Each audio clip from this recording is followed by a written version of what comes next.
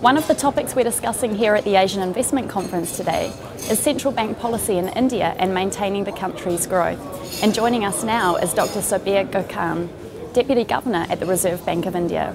Dr. Gokarn, the RBI cut predictions for economic growth in India. Why and what are the reasons for the economic slowdown? Well, we started the year with 8% and we had certain expectations of inflation behaving in a particular way. It did not, partly because of oil prices, but some other factors also.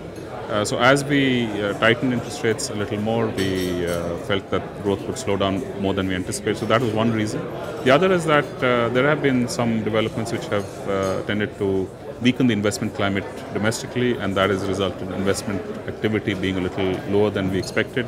And the third is, of course, global uncertainty has in many ways increased and has also contributed to a sense of a sort of general decline in sentiment about capital inflows and other factors. So all of these have contributed to our expectation that growth during this year would be slower than when we began the year.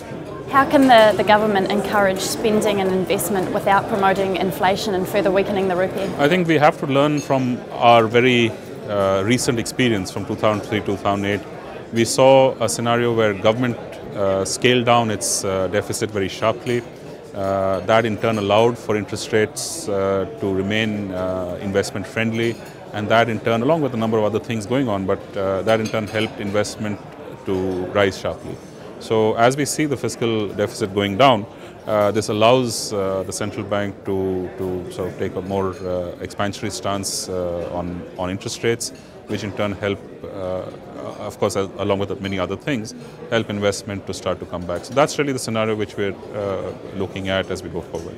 And what priorities will guide the RBI going forward this year? The priority of RBI remains and has always been inflation. We don't want to be in a situation where, because of other things that are going on or things that we do, that the risk of inflation just spiraling out of control increases. And so inflation management is always going to be our number one priority.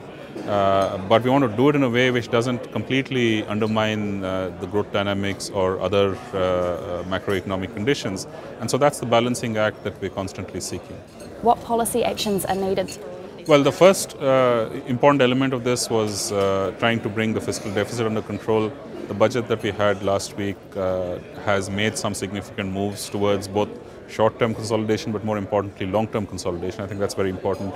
The second is really a set of policy initiatives that address key bottlenecks in the economy. Food is one, infrastructure is another, human capital, that is workers with skills, is a third. And there are initiatives underway to address all of these, not necessarily part of the budget, but have been on the designing block for a while, and many of them have actually reached a point where it's a matter of implementation. Some of these will require to be validated politically, so that's a process that has to be managed. But at the end of it, I think these are the initiatives that ultimately will ease these bottlenecks, which tend to always put inflationary pressure on the economy. Thank you, Dr. Gokarn. Thank you. Stay tuned to AIC TV for more insights from thought leaders.